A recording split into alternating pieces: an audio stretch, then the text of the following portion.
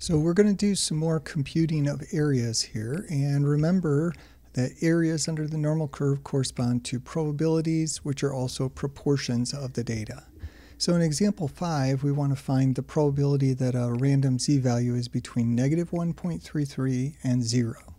So 0 is in the middle of the distribution, negative 1, negative 2, so negative 1.33 about right here.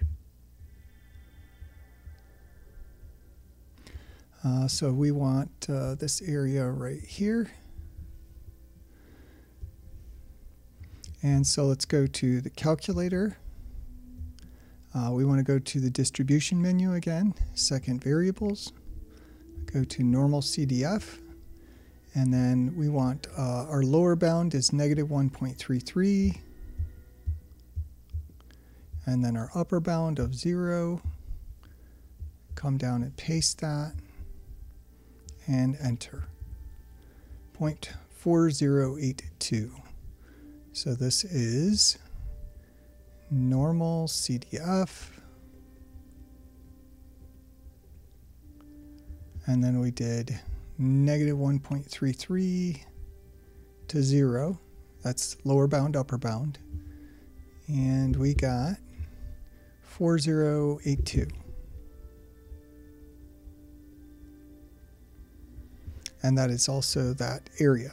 So probability that z is in this range is 0.4082. That's also 40.82% of the area and 40.82% of the data in proportion. Next, we want to compute the probability that a random z-score would be between negative 1.73 and positive 2.15. So z equals 0 in the middle. Negative 1, negative 2, so negative 1.73 be approximately right there. Remember, z-scores run from negative 3 to positive 3 is most of the data. Z is 1, z is 2, a little bit past 2, about right there, 2.15. So now we want that area. So we're going to use normal CDF again.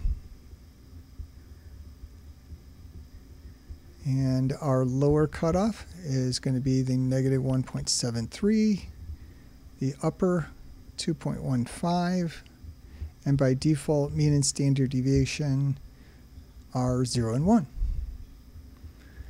So let's go ahead to second variables, normal CDF.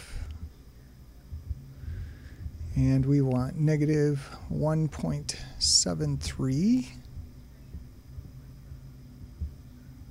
And then our upper 2.15. We can paste that. 0.9424.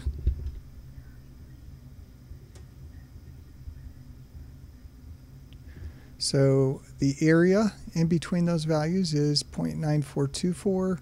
That's also the probability that a random z-value would be between z-score of negative 1.73 and 2.15.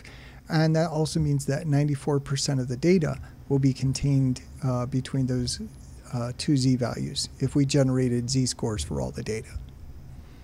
And then last example, compute the area between z is 0.64 and 1.79. That can also be written as the probability that 0.64 is less than z is less than 1.79. So area corresponds to probability, which is proportion of the data. This is also normal CDF.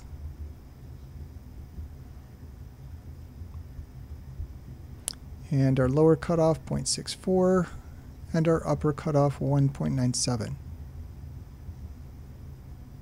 Now let's go ahead and enter that in, and you should double check to see that you're getting the same answers as me. So second variables, normal CDF, we've got 0.64, enter, and then 1.97.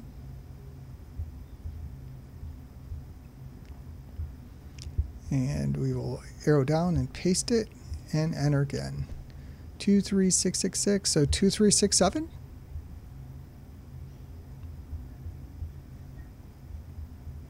Oh, we forgot to plot that. So 0.64 is equals 0 is here, 1 would be right here, 0.64, oh, about right here. And then 1.97 is equals 2 right here, 1.97, oh, approximately right there.